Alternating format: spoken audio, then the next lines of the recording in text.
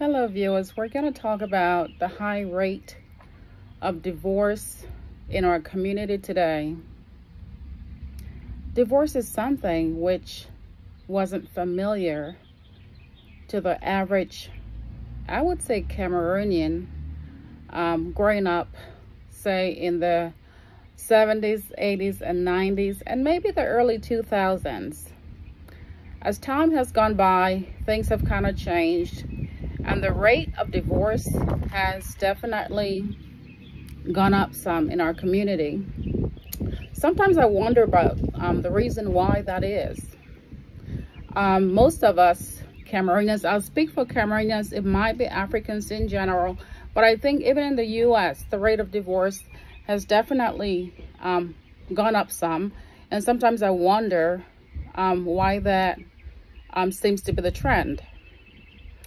In many conversations, as I speak with people at work, friends at work, Cameroonians, Africans, African Americans, and Americans overall, I always tell people that I did not know one divorced family growing up. Truthfully, it was just not something that I personally experienced as a child, a teenager, or as a young adult. Times have certainly changed, and I guess marriage has a whole new meaning, or maybe marriage has just changed. That institution, I don't believe, is the same like it used to be when we were much younger. Sometimes I think the reason, and there are certainly many reasons for divorce, and every case is different. Every couple has different circumstances. So I am aware of the fact that we can't generalize the reasons why, but I think some factors that have affected family stability and divorce in our community are, number one, I believe women are more educated. As a result of them being educated, I think women now have a means of supporting themselves and taking care of their children. And so if a person or a woman is in a situation where they're unhappy, or maybe their relationship is toxic, or maybe they have had issues which have not been dealt with for whatever reason, they now have a choice to leave if they want to. When I was growing up, I know a lot of families were supported by fathers predominantly. Most fathers, I believe, made more money. A lot of mothers were stay-at-home moms, and some worked, but I don't think that they made as much as their husbands did. So it kind of put them in a position where even if they weren't happy, they kind of stayed. Of course, if we ever have, or I ever have the opportunity to interview some of these women, I'm sure they'll have a story to tell. Based on the Cameroonian culture, where a dowry is paid for a woman and she leaves her family pretty much to go join another family, sometimes that dowry, if the woman is from a poor background and the family is not able to pay back that money, I found that women got stuck in very toxic situations, in very abusive relationships, in relationships where they weren't happy, in relationships where they weren't treated as an equal, but they stuck in those marriages and relationships just because. I think that dowry thing is the main reason. If the family had taken the dowry and couldn't pay back to the husband, then that woman was stuck in a situation where she really didn't want to be in. Plus, if the woman was not educated and did not have a career of her own, or have a job or way of making money to sustain herself, then that's another situation where a person would be stuck in a marriage where they're unhappy and they can't move forward just because they can't support themselves financially. So if a dowry gets paid to a poor family, and the wife or the woman from that family is running back home and complaining about things the husband is doing. And it could range from, alcoholism, to him being a drunk, to him being verbally abusive. It could range from things like him being physically abusive, and multiple other things, and maybe not even taking care of the family financially, even though they have the ability to do that. So if people find themselves in these situations where they don't have a whole lot, where their families don't have the financial capability to pay back that dowry, then they just stayed in miserable situations. I strongly believe that a lot of women got sick from the stress that they encountered or experienced in their marriages and eventually died. Some probably died young. Many of them were emotionally traumatized. Many of them, of course, subordinated, as our culture almost promotes. If you're African, specifically from Cameroon, I believe, because I lived it, I believe that women are treated like second-class citizens. Women are placed in a position where they feel like they have to answer to a man. Even just having a daughter is not as prestigious to an African man as it is having a son. So most women go into marriages hoping and praying that they have a son to carry the family name forward. And sometimes if they don't, they're treated very unfairly by the in-laws. And they put so much pressure on them and treat them like less than because they cannot have a male child. Just so you know, it is not the woman who makes the Y chromosome. It is the man. So if a woman is having children and all the children are female, it is no fault of hers. But our community, our society has all this myths. I'll call it a myth because they're not reality. And a lot of people have blamed women for things which weren't within their control. Obviously, as time has gone on, things have changed. There's been a lot of evolution. Women have made so much progress in our community that they don't have to settle.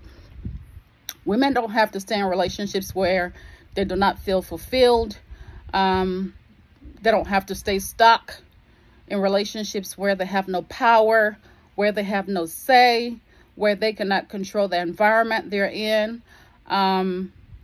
And so I really want to encourage every woman listening to this video to make sure that they have something they're doing for themselves to make money and generate an income so they can take care of themselves.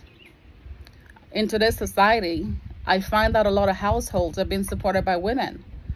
Roles have kind of changed a little bit. Men are responsible. Some men are responsible, but some have lost themselves or have lost touch with the role that they need to play. So imagine yourself in a situation where you have a spouse and you have expectations of the spouse, and the spouse is not delivering after multiple conversations. The tendency today is that if you have talked and complained and carried on and nagged, as they would call it, and the person you're with doesn't want to change their ways or doesn't want to put you first or the relationship first or your children first, then as a woman who is able to care for herself financially, you have the option of leaving that situation. I think it's a win for women. I am not for divorce. I am a strong believer in staying and working things out, but both parties have to be engaged and both parties have to want the relationship to survive, and both parties have to value the relationship in a way that motivates them to take the necessary steps to keep the relationship going. So I am a great advocate for therapy, which is another thing that is not very common in our community. A lot of people don't seek therapy. A lot of people don't want to bring in a third party into their relationships, even though there's thirds and fourths and fifths and tenths and many more parties in that relationship. People who know your issues and your problems. And so I don't know why there's so much resistance to go into therapy and seeking professional help. I'm going to go back to how things were when I grew up. When I grew up too, I don't think I ever remembered any couple that was going through therapy. I was surrounded by a lot of families and a lot of couples who I believe were in unhappy situations, but I don't think anyone ever sought therapy. For us, I think if you had a problem, you went to your family, you told your family what was going on, and then they held a meeting. And of course, sometimes these meetings were the family members, based on which side of the party they were biased. So if you have a problem with your husband and you go complain to maybe your family or maybe his side of the family, and they decide to hold a meeting, there was no guarantee that the advice that was going to be given or the solutions that were going to be provided were the right solutions for you. Certainly it helped in some cases. Of course, some people are objective, so it's not every single situation that the problem could not be resolved. But I think going to a therapist or family counseling and seeking the right tools and the right strategies to mend the problems in a marriage is really important. Life has certainly changed. Life has changed a lot in the past decade or two. I hope that a lot of couples, if you're still married and you're facing difficulties in your marriage, I pray that you will try to find solutions that will lead you in the right direction in order for your families to stay together. Granted, I think both parties have to be engaged. Both parties have to want not necessarily the same thing, but I also think it is important for couples to have personal goals, but certainly also have common goals and have things that they have values and things that they're both committed to. Because if you're not committed to the same things, life starts to steer you in different directions. And then people certainly don't feel the same way about each other because they just are not interested in the same things. So if you're going through a difficult marriage, you can certainly talk to friends. But I read recently that by year 2, if you're having marital issues and you've talked and you've had friends advise you, you've maybe had families advise you, and the status quo is not changing, then at that point you need to seek professional counseling. Because a lot of times people let too much time go by, and then the problems just become overwhelming to the point where maybe they can't handle it anymore. And as a result of that, the marriages fail. So let's just all stay focused on the reason why we get married and take ourselves back to the reason why you pick the person you're with. Even though over time, people certainly change. I don't think any one person is the same person that they were, say, 10 years ago, 15 years ago, or 20 years ago. We're constantly changing and constantly evolving. We're constantly growing as a people. So I think it is unfair to, and a lot of people throw it in other people's faces, it's unfair to tell a person that, oh, you have changed. And you are not the same person that I met years and years ago. Obviously, people change and they're not going to be the exact same person. We're all changing in different ways. And I think those changes come from maybe life experiences. Whatever you go through certainly changes you. But I believe that if you're committed to working things out, and when I say you, I mean both parties, things will get better. People must have the ability to express themselves and know and let their partners know what they're thinking. Let their partners know what goals they have for themselves. Try to go on dates with your spouse, or your if you're in a relationship. Try to go on dates with that person. Maybe, you know, a couple of times a month, just so you can have some one-on-one time and discuss issues that are important to you. Because a lot of things get in the way.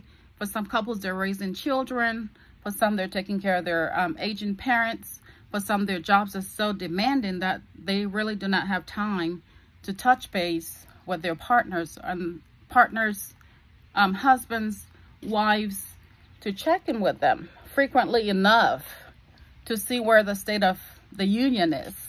So every couple should really be having, every so often, should really sit down, just the two of them, and talk about the state of their union, because that changes over time.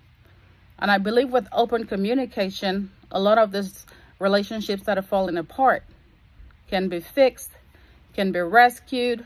We can keep family units together and raise children in stable environments. If you have any questions, comments, or ideas on some topics I can touch on or talk about on the show, I am definitely open to it. If you love this video, please hit like, subscribe, and share this message to anybody and everybody you know. Thank you for watching, and have an awesome day.